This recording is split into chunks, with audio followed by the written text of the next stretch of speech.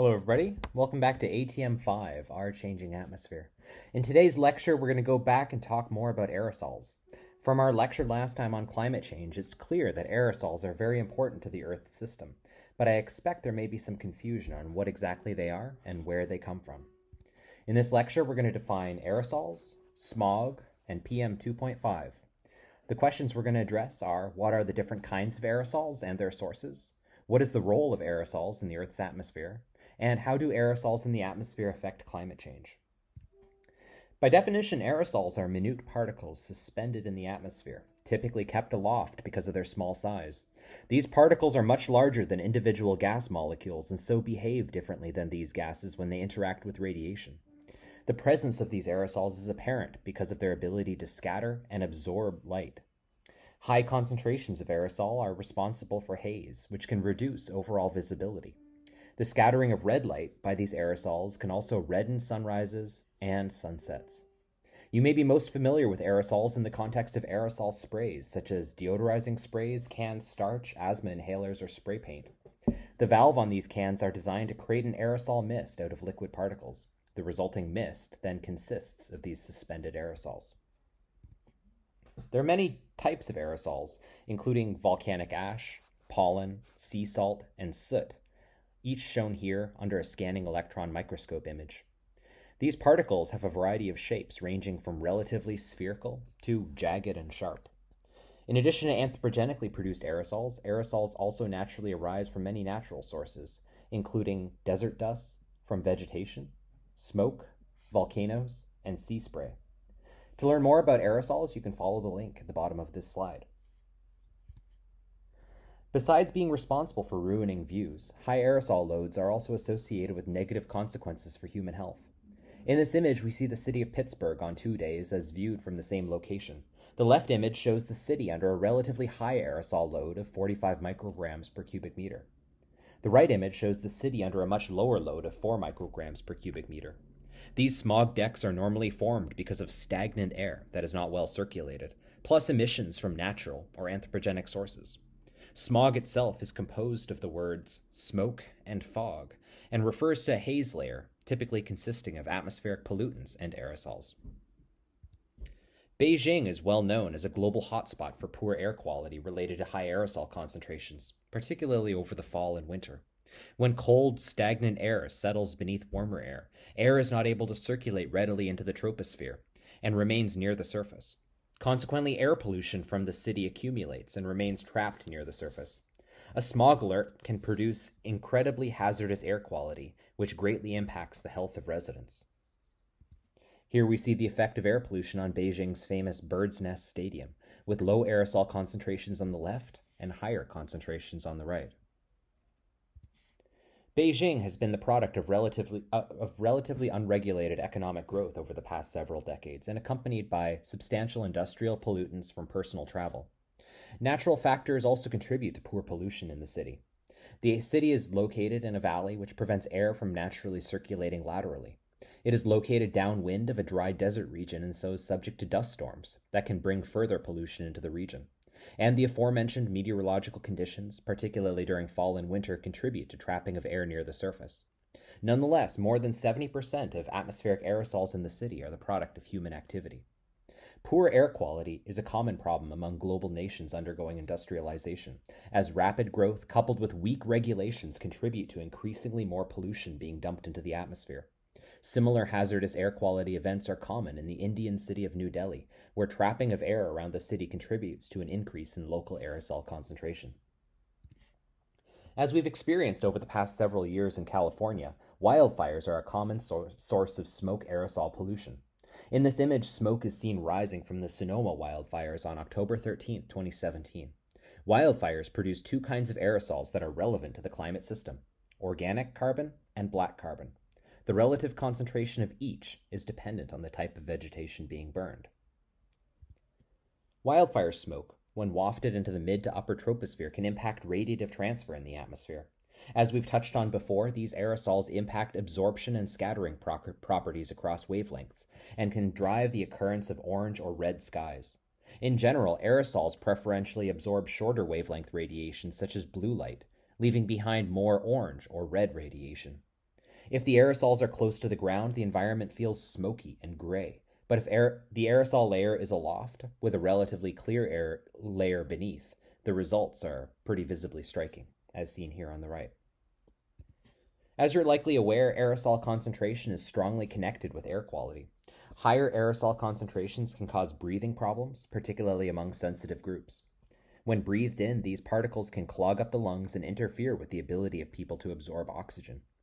Particulates whose size is below 2.5 micrometers are particularly dangerous, as these are able to penetrate into tissues and the bloodstream after inhalation and cause DNA damage, potentially triggering cancer, or heart attacks and other forms of premature death. Those particulates smaller than 2.5 micrometers are given the name PM2.5, and their atmospheric concentration is often the primary feature of air quality reports. PM2.5 can come from a variety of sources, including biological contaminants, atmospheric dust, and pollution from fires or combustion.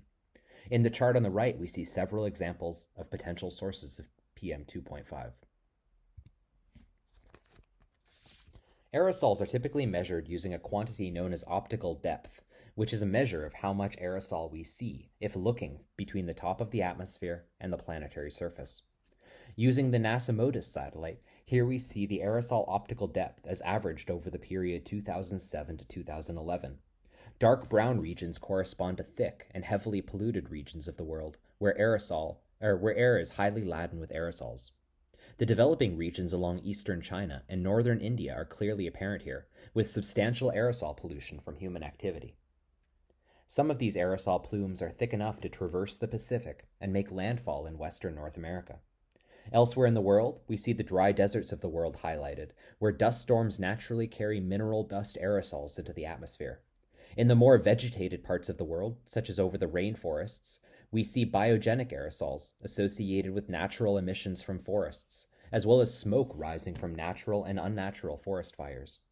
Finally, we see some enhancement in aerosol concentrations over parts of the ocean, where intense winds can drive enhanced sea spray and drive up atmospheric sea salt concentrations. Aerosols do play an important role in the global hydrologic cycle, as we'll emphasize further in later lectures. Aerosols provide a surface for the condensation of water vapor in the atmosphere. Thus, low concentrations of aerosols are associated with reduced condensation and cloud formation. Similarly, higher concentrations of aerosols are associated with increased concentration, and so denser clouds. Cloud and precipitation formation can be enhanced with the injection of aerosols into the atmosphere, as one can accomplish through what is known as cloud seeding.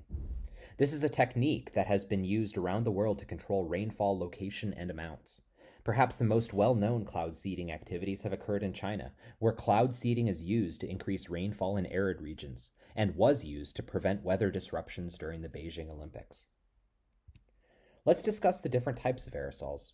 Mineral dust is a key aerosol species that is particularly prominent in the dry regions of the world, consisting of small grains of dust, dirt, and sand. The image here depicts wind-blown dust from a dust storm in Texas in 1935. Aerosols can come about naturally from biogenic emissions, compounds naturally released from vegetation and forests. These include long-chain hydrocarbons, tree debris, pollen, and other small organic particles. These aerosols are known as organic carbon aerosols. Another natural aerosol is sea salt, which is naturally transferred from ocean or sea surface during turbulent windstorms or via natural diffusion. Black carbon is another kind of aerosol that is a natural product of burning of vegetation or fossil fuels, particularly dirtier forms of fuel, such as coal. The dark color of this aerosol makes it highly absorptive to incoming radiation. In the atmosphere, this aerosol causes atmospheric warming as radiative energy is absorbed.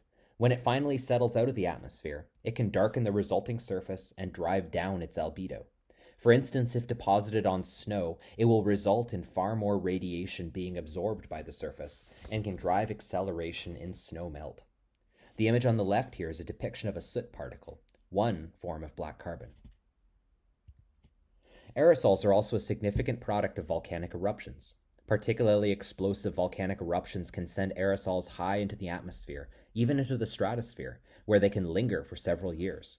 Both directly emitted aerosols and indirect chemical products of volcanic emissions in the stratosphere can reduce the amount of solar radiation reaching the planet's surface and drive widespread cooling. Eruptions from the past 50 years, including Pinatubo and El Chichen, have been implicated in lowering global temperatures in the months and years following the eruption.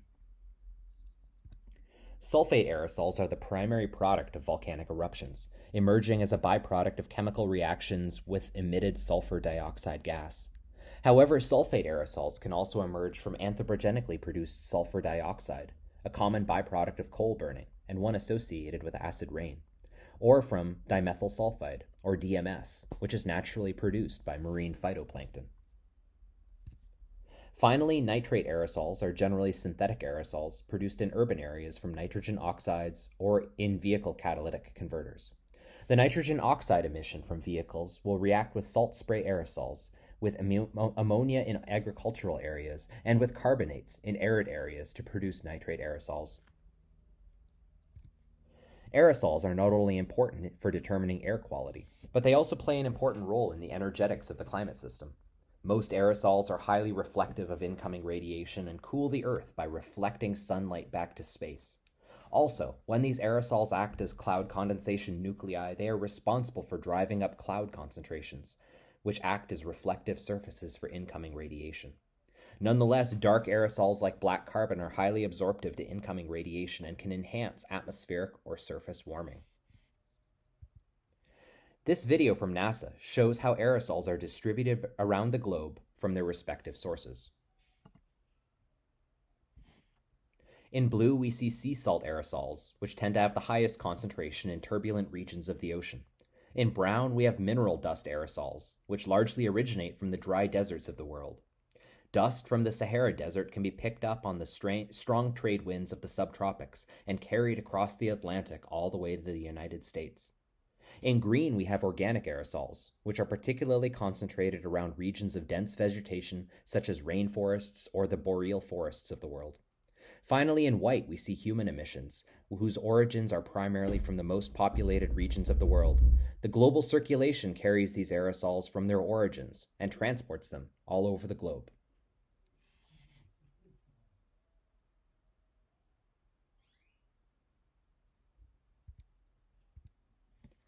We already discussed last time about this figure from the IPCC 5th Assessment Report. Now that we've learned about the origins of aerosols, we can zoom in on the effect that aerosols have on global radiative forcing. In general, human influences on mineral dust, sulfate, nitrate, and organic carbon aerosols drive a cooling effect for the planet around 1 watt per square meter. However, our emissions of black carbon aerosols offset that effect, producing warming of slightly more than 0.5 watts per square meter. This direct effect of aerosols on the Earth system's budget is relatively well known. The indirect effect of aerosols occurs because of changes in cloud amount and character, and is captured in the second line in this figure. Here we have much less certainty on the influence of aerosols, although we are confident it is a cooling effect. As aerosols are responsible for more clouds and less water vapor, there are wide error bars on this effect's magnitude. A curious consequence of the cooling effect of aerosols relates to how we have been engineering the concentrations of these particulates in the atmosphere. A focus over the past several decades on improving air quality has resulted in a reduction in anthropogenically emitted aerosols. The result has been striking, as the air quality in the US today is dramatically improved over the mid-20th century. However, in reducing aerosol amounts in the atmosphere, we've also removed aerosols from the system, consequently removing a major factor that offsets the warming from greenhouse gas emissions. So policies such as the Clean Air Act, which focus primarily on reducing aerosol emissions, can also have negative climate consequences if they do not also aim to reduce greenhouse gas emissions. In summary, aerosols are an important component of the Earth's system. Human activities have changed the concentration of these particles in the atmosphere, and in the process modified the pathways for energy in the atmosphere. Next time, we're going to be talking about ozone and how our activities have also changed the distribution of this gas in the atmosphere as well.